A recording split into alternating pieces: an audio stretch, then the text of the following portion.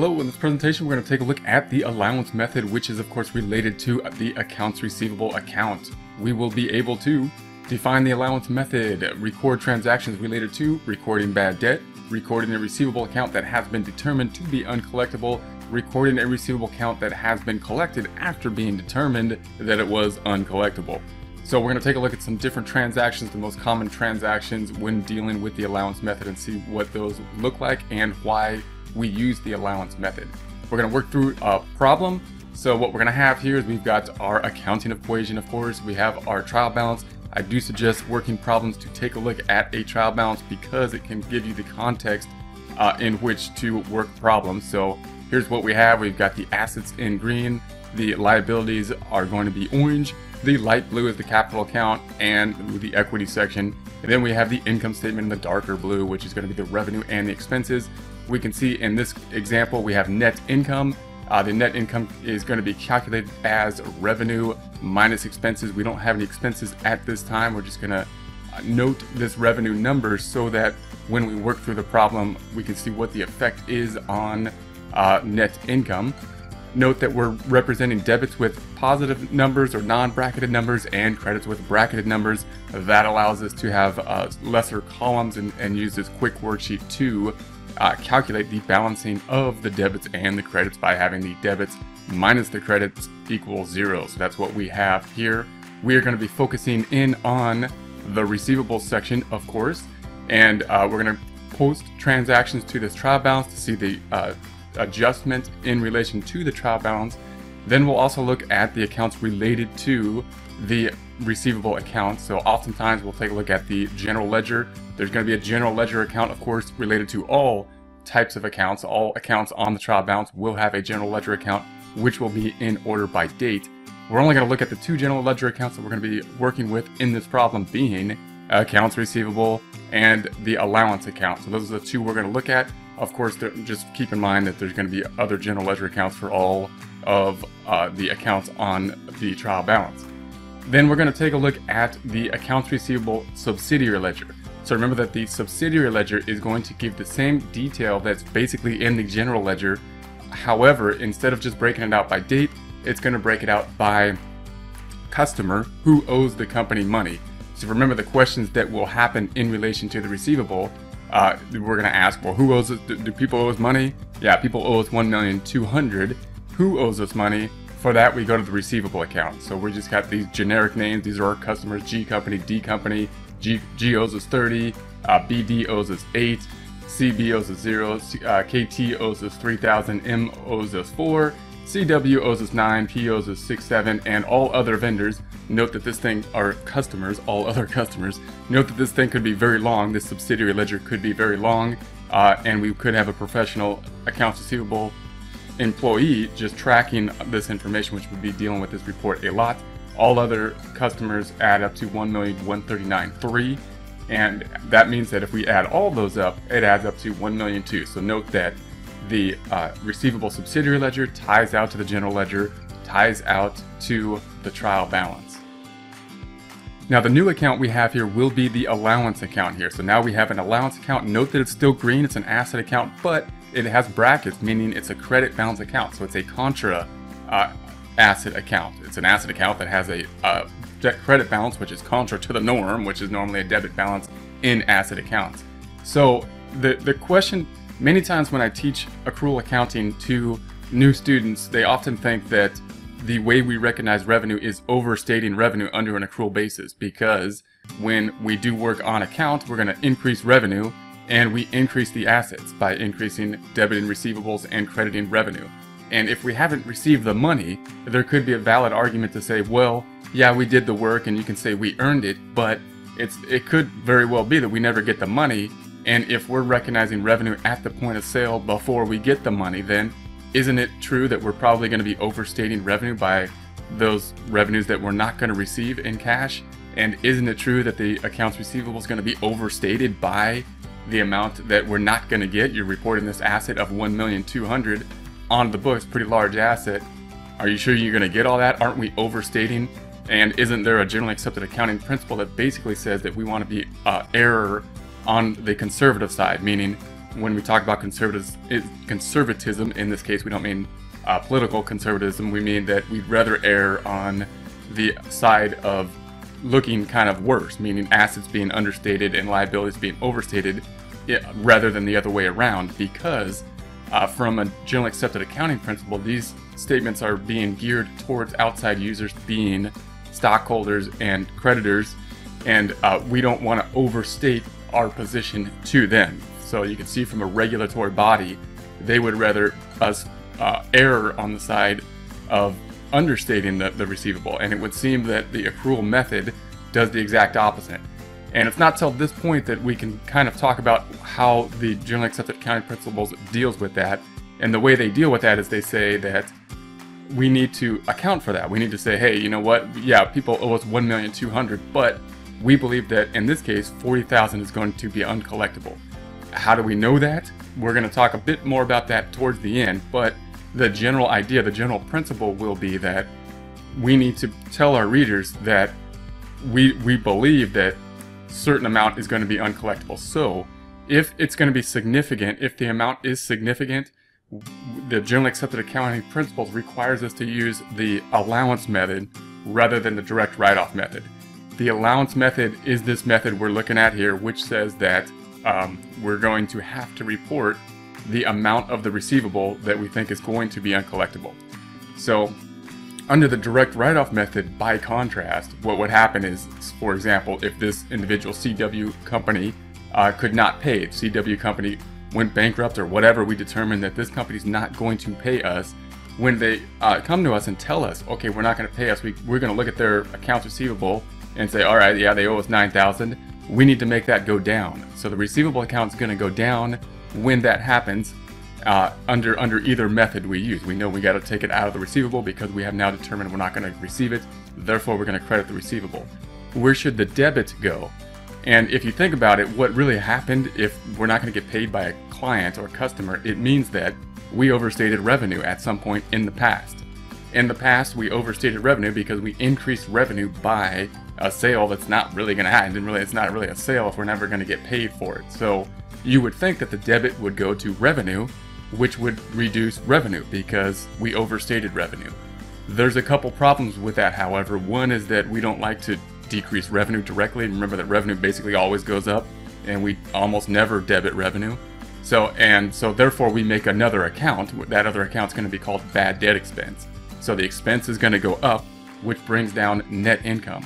So under the direct write-off method, that's what would happen. We would take it out of the receivable, and we would record the expense when it is determined that the client's not going to pay us, and we wouldn't have this allowance account at all. We wouldn't have it here, and that would be a fairly simple method. That's the easiest method to do. If the receivables are immaterial in decision making, then we can't use that method.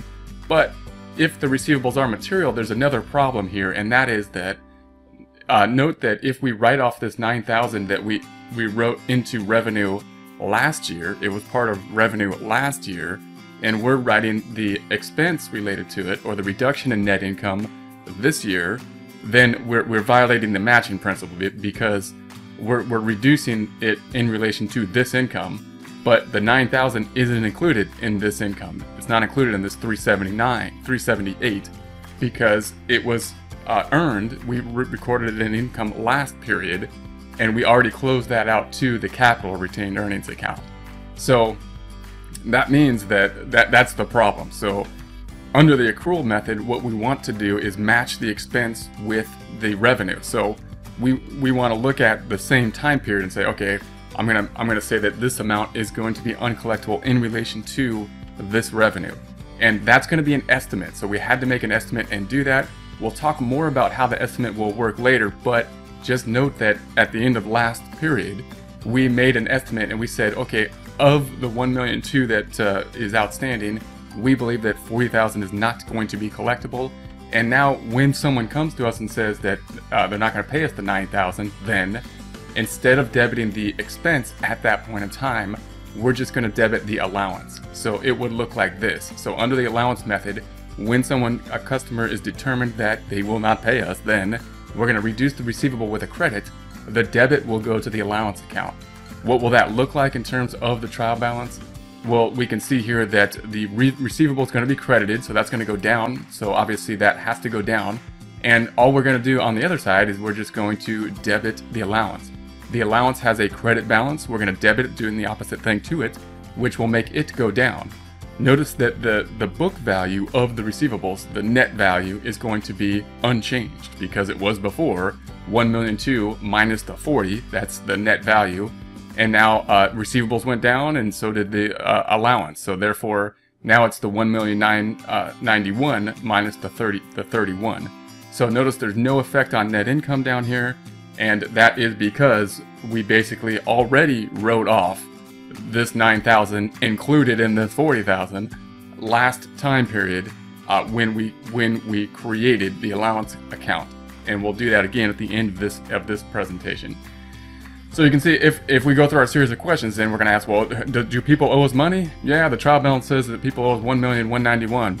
Well, who owes us some money? Well, if we look at the GL account, it doesn't tell us that. If we look at the GL account, it just tells us by date that we had 1,000,002 and it went down by 9. If we look at the GL account for the allowance, we can see that that's basically telling us that this was an amount that was not paid, and we had to write it off even though we were not paid for it. And then, so we're going to have to look at the subsidiary ledger, which is in order by customer. So if we look at the customer in this case, we're going to say that CW is the one that we are writing off. So this 9 here is also recorded here, and it's also recorded here. So this is the same information that is now recorded in terms of customers. And then if you take that off, now CW owes us 0. And if we add up all the customers, then it adds up to 1,191,000. Those are the people that owe us money. That ties out to the general ledger. That ties out to the receivable account here. And note that we have 31,000 that we do not believe is collectible. We cannot apply that 31 to any of the actual customers because it's just an estimate. We don't know who's not going to pay us. We just believe that a certain amount of folks aren't going to pay us based on prior experience. So now we have G Company made a partial payment and went bankrupt. It is determined that we will not receive the balance. So we're going to receive 20,000 of cash, and then we're not going to receive the other 10. So if we look at G here, we can see that the company owes us 30,000. They're going to go bankrupt, and within the bankruptcy, assuming they paid off who they could, which they paid off us 20, and then they're not going to pay the rest because they went bankrupt. So that is what's happened. If we go through our series of questions, then we can say, well, is cash affected? In this case, it is. We got 20,000, so we're going to increase cash. It's going to go up in the debit direction by 20. Normally, when we get paid, the normal credit will go to, in this case, receivables, because that's why they paid us. They paid us to pay off the receivable. So the receivable has a debit balance. We're going to make it go down by crediting it. However, we're not going to credit it by the 20. We need to credit it by the entire amount owed, which is the 30. And the reason for that is because if we only credited by 20, then we would show that G owes us 10 still, and they don't, or they're not going to pay us. So we got to write that off. So therefore, we're going to have a difference, and we're going to need another debit. Where will that debit go? That is going to be the uncollectible portion, which we're going to put into the allowance method. Remember, under the direct write-off method, that debit would go to the bad debt expense. At the time it was uncollectible or determined to be uncollectible. Under the allowance method, we already had this 31,000. We already estimated that 10,000 wasn't going to be collectible. We just didn't know who was not going to collect it. We already wrote it off in the prior period to match it to the income that was generated in the prior period, and now we're just going to take it to the allowance. A journal entry would look like this. We have the debit to cash. Cash is going up by the 20,000. We're going to credit the receivable for the entire 30, and then the difference is going to the allowance, the debit here. We can see that the 20 plus the 10 equals the 30. The debits equal the credits. Also note that I put it in this order because this is the order that when I think through the journal entry, that's the order that works best for me to think through it. However, if you're going to post this to something that's going to grade you on having the debits on top, you might want to put the 2 debits on top. If it helps you to audit or something like that and go back to the information and look at it, then I would record it in whatever way helps you to think through the process.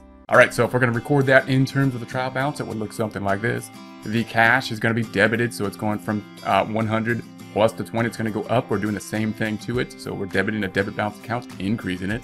The receivable is going to go down, so we have the debit here we are crediting it, doing the opposite to it, bringing the receivable down by the 30, and then that difference is going to go to the allowance. So notice the allowance is a contra account, meaning it's an asset with a credit balance.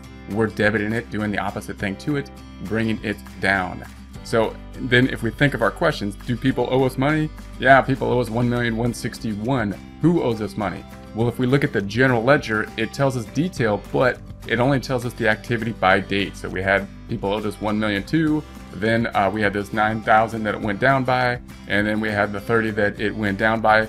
Normally that would be from payments. In this case, it went down because we were not paid, and we weren't paid on all of it. We got 20 out of the 30 on this one, but some of them were due to writing it down. We also have the allowance here showing this activity. Here's where the 10 is being posted to the allowance. Here's of course where the 30 is being posted to the general ledger. Now if we want to know who owes us money, we would have to go to the subsidiary ledger. So in this case, note that this 30,000 is being recorded in G's account. So they owed us 30.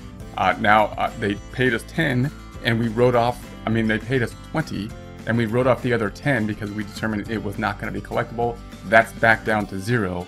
If we add up all customers, then it will add up to $1,161,000. That ties out to the general ledger. That ties out to the trial balance. Of that, we still have this estimate of 21 that will be not collectible. So the reason it went from the prior balance when we started this, which was 40, and now it's going down, is because we now know who's not going to pay us. So this was the estimate, and we didn't know who wasn't going to pay us. Now we've determined that these amounts are uncollectible, and we're writing it off against that 40,000 and then applying it out to the correct customers, which are now determined to be uncollectible. All right, next item, receive payment from CW after we had assumed the bad debt uncollectible had been written off. So in this case, what we're saying is that this is an unusual case, but it's good to look at because it kind of shows us what would happen if someone came in the door and said, here I am, I'm going to pay you now, and we had totally wrote them off in the past because we didn't think that we were going to get paid from them. So in this case, remember that the CW company owed us $9,000. We determined we're not going to get paid that. We wrote off the $9,000 to the allowance account here. So we wrote them off, and now they came in the door and said, I showed up out of nowhere. You haven't been returning our calls and whatnot, but here I am, and I'm going to pay you the $9,000. That's great. So how would we record that? I'm going to tell you the way not to do it first, and then I'm going to tell you why it doesn't work that way. So one way that it kind of works, but it's not the way we're going to do it, is that we can think it through our transactions and say, well, is cash affected? Yeah, we're going to debit cash because we got cash from the client. And we would normally credit a receivable. However, we cannot credit the receivable now because we already wrote the receivable off. Where did we write the receivable off to? We wrote it off to the allowance account. So therefore, since we already we can see this $9,000 was written off to the allowance account, why don't we just debit cash and credit the allowance account, which would cancel out this $9,000 that we wrote off here. That would work, and that works in terms of journal entries. However, it doesn't really work in the system because if we then analyze the receivable account, it looks like this payment was not paid. It looks like the customer is kind of like a deadbeat, and so if they came to us again, we don't have an audit trail in their subsidiary ledger showing that they actually paid us. It looks like they never paid us. So what we want to do is record this activity in the subsidiary ledger and have an audit trail on it. Therefore, instead of doing that, we're going to kind of break the rule of thinking about cash first. And in this case, we're going to say, well, let's reverse what we did last time as of today. We're not going to go back in time and do it. We're going to say as of today, we're going to reverse the prior journal entry, putting this customer back in good standings on the subsidiary ledger, and then we'll do the normal transaction, which would be to debit cash and credit receivable.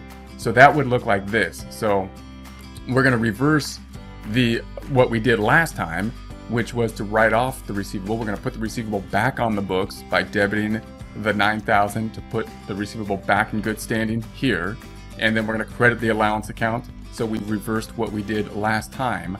Now we're in our normal circumstance. Now we're back to the norm, and now we can then debit the cash like we normally would when we get money from a client, and credit the receivable, reducing the receivable. So it would look like this. The cash is going, the receivable is going to go up by the 9,000, and then the allowance is going to be credited by the 9,000. And then we're going to debit the checking account by the 9 and credit the receivable by the 9. Note the net difference in the receivable is 0. It went up and down. Therefore, in terms of journal entries, we could simplify the journal entry a lot by just debiting cash and crediting the allowance. You'll note, in essence, that's what we did here. That's what happened. But why don't we do that? Well, let's look what happened on the general ledger. And that is that the receivable went back up here. We debited the receivable here, and then we credited the receivable. So we put it back in good standing, and then we took it off in kind of the normal process. On the allowance account, we can see that we reversed the allowance account here. And then on the subsidiary ledger, what happened for CW is, note that we put the 9,000 back on the books as being owed to us, and then we wrote it off here. So the reason for that is if we look here, then the audit trail will basically show us that yeah, we wrote it off, but then we put them back in good standing, and then this 9,000, if we check the audit trail on that from the subsidiary ledger, it'll show a payment. Whereas if we didn't do these two transactions and we just looked at this item and we checked the audit trail, it would show that there was no payment and we wrote it off. So that audit trail is pretty much the reason why we would do this reversing process instead of just having a simple journal entry that would just be half as long. Alright, so then we determined that P company and BD company would not pay us the amount owed. So two more companies we've determined maybe at the end of the period, at the end of the year or so, that they're not going to pay us. We're going to probably analyze our receivable accounts periodically and see that companies will not pay us. And if we look at P company here, we're going to write them off. So that 6.7 is going to have to go down, and BD company is going to have to go down. That's the receivable accounts. So those are the amounts it will go down by. Therefore, the receivable is going to have to go down by that. And that's going to be a credit. And then what are we going to debit? Once again, we're going to debit the allowance account. So that would look like this. We're going to debit the allowance account for the 14.7 and credit the receivable. And once again, that adds up to the two clients, P company and BD company, the amounts that they owed. And therefore, we're going to credit the receivable. So the receivable is going to go down, has a debit balance. We're going to do the opposite thing to it to make it go down. And then we are going to debit the allowance account, making it go down. Note that there's, once again, no change in the net receivable, because the net receivable here was a debit of the receivable of $1,161,000 minus the credit of the allowance. That would be the net receivable, and then they both went down. Therefore, the new net receivable is now $1,146,300 minus the $15,300. So if we look at the activity, then the question's being, do people owe us money? Yeah, people owe us $1,146,300. Well, who owes us the money? The GL just tells us by date what has happened. So what has happened, it went down by 9, it went down by 30, it went back up by 9, it went down by 9, and then we have this 14 went down by that. The allowance shows us the activity for the accounts that were uncollectible. Then the subsidiary ledger breaks it down by customer or client. So here's what happened. There's that 8,000 here, as well as the BD and P, the 6.7. That's what adds up to this 14.7. So we had to break that out between the two customers that don't pay us. If we add up all the receivables, then in the subsidiary ledger, it adds up to $1,146,300. That ties out to the general ledger. That ties out to the trial balance. And we still have this estimate of $15,300 that we determined was uncollectible. So now we're going to say it's at the end of the period. If it's at the end of the period now, and we're done with the year, and we need to then determine what the allowance account should be at the end of the time period. There's a couple ways we can do this. If we think about this, what we're saying here is that the revenue account here of $378,000, if we made all those sales on account, we need to think about the amounts that will be uncollectible. So part of those sales are going to be uncollectible. And what we want to do is write off that uncollectible portion this period. We don't want to close out the books and then write it off next period. because then we'll write off the bad debt expense to the next period. We want to match up the uncollectible accounts to this period. Now, we don't know who's not going to pay us. That's the problem. We know that we made a bunch of sales. We don't know who's not going to pay us, but we can make an estimate of that. And under generally accepted accounting principles, we have to, because if we don't, then we're going to be overstating the revenue or the net income that we have earned in this time period, and we'll be overstating the assets. So we have to make some kind of estimate, and that's controversial because anytime you make an estimate, it's just an estimate, and you can be off on an estimate. It's not exact. But in order to fix the matching problem, in order to present our financial statements in the most fair way and not overstate them, an estimate is better than not having an estimate. So how could we make an estimate? One, we could look at the revenue side here, and we could say, well, if we made all these sales on account, then based on past experience, we could take some percentage of the revenue and say that based on past experience, we have learned that this percentage is uncollectible. Therefore, we can write off the bad debt expense, debiting the expense, increasing the expense for that percentage portion of the revenue. The other way that we can do it, which I'm going to show here, which I think is probably, to me, it's more exact to do, because it seems like you can come up to a better estimate in this way, is to actually look at the balance sheet account, and that would be the receivable account here, and then try to find a way to break down what portion of the receivables are going to be uncollectible. And so that's oftentimes you're going to look at something like an aging account in order to do that. So if we have this 1,146,300, if we break that out, that 1,146,300 in terms of an accounts receivable aging, which could look something like this. A lot of softwares will have this and stuff, like QuickBooks or something can generate this report. And if we have something that's 30 days past due, we could have we might say that 2% is uncollectible. If it's between 30 and 60 past due, 4% perhaps, 60 and 90, 10% perhaps, and over 90, maybe there's a very high chance that it's going to be uncollectible. And this way we can break it down by how old the debt is, which is usually a fairly good indicator. If it's old, if the thing is older and we've been calling people forever and they haven't gotten back to us, then at some point we can say, yeah, there's a higher likelihood or probability that, we're not going to get paid on that one. So where do we come up with these percentages?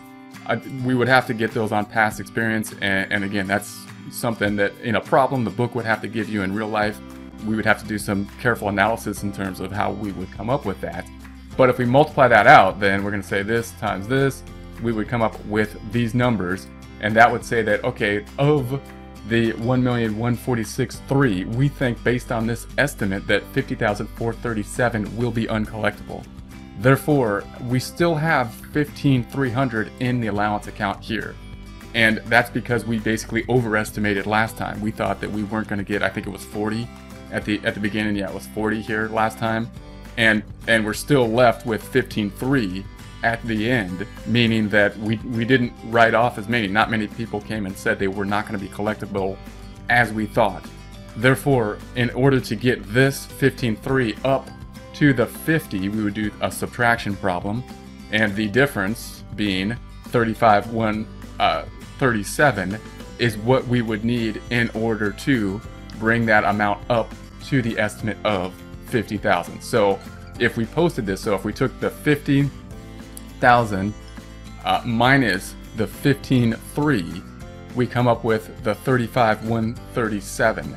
So now if we post this out, then we're crediting the 35,137 to the allowance. So that's going to take the 15,300 up by 35,137 to the 50,347, which matches the 50,347 here. Then the other side is finally going to go to the bad debt expense. So now we're going to debit the bad debt expense by the 35, and that's going to bring it up to 35. And then if we look at what the effect is on net income, we're going to say of this revenue here, 35 of it we believe is going to be uncollectible, meaning we're never going to get paid on that. And we make that estimate kind of like an adjusting entry as of the end of the time period, so that as of the date when we create the financial statements, we're showing a net income of the 342,863 instead of the 378. So we're recording the fact, we're representing the fact that of these sales, we believe this amount is going to be uncollectible. On the balance sheet side, we're also saying, yeah, we have revenue, we have receivables of 1,146,300. However, we believe, based on past experience, that 50,437 will be uncollectible. We want to disclose that to the readers. We want to be as fair as possible and not be overstating our value. However, it's also just an estimate, and we could collect more, we could collect less. That's our best guess. So we are now able to define the allowance method, record transactions related to recording bad debt, recording a receivable account that has been determined to be uncollectible, recording a receivable account that has been collected after being determined to be uncollectible.